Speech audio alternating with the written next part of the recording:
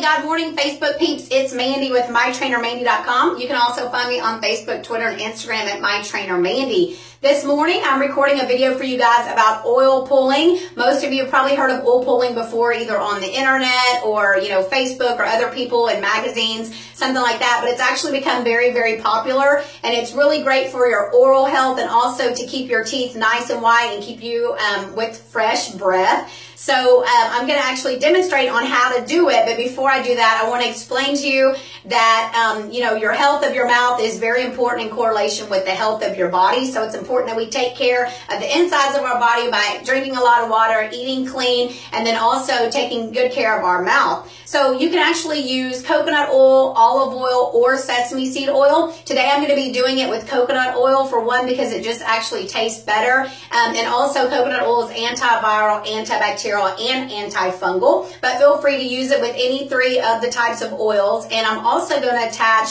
an article in the comments below so that you guys can get a little bit more background information of where oil pulling originated and some other things that you can do for making oil pulling a little bit more beneficial. So this here is Carrington Farms brand coconut oil. I actually bought this at Walmart, and as you know, coconut oil is going to be solid at room temperature unless you buy the one that's liquid, which they do have those now. But I personally prefer just to get the regular coconut oil. And so once you put it in your mouth, you're actually going to have to kind of swish around, move your mouth around to warm up the oil so that it kind of melts. And I know that sounds a little bit disgusting, but it's actually not that bad. Especially, like I said, coconut oil tastes a lot better than the sesame oil or the olive oil. So what I'm going to do is I'm going to put this in my mouth, I'm going to swish it around, I'm going to show you guys kind of how to do it, and I'm going to spit it out in a bowl. But I want to caution you that when you do this, you definitely don't want to spit it in the sink or in the toilet because it can clog up the pipes. So you always want to spit it into the trash can.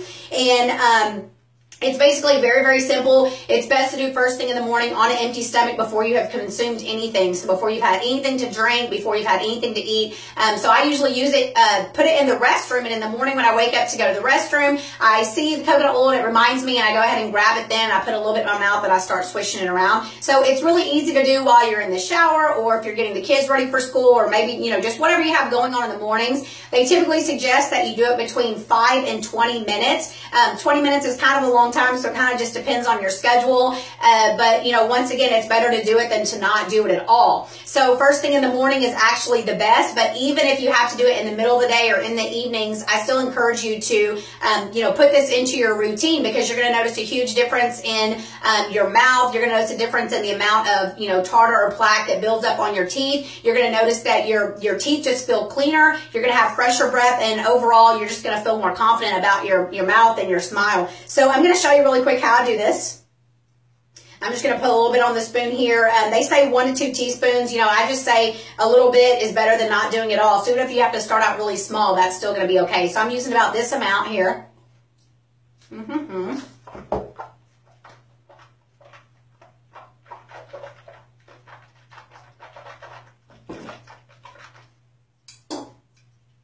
Lots of oily goodness. So as you can see, I did that kind of fast. I was just demonstrating that you want to make sure that you push and pull. That's why it's called oil pulling, that you push and pull it through your teeth, and then you can feel it going in and out, in through your teeth, and it's all in your gums and your mouth to clean your mouth really, really well.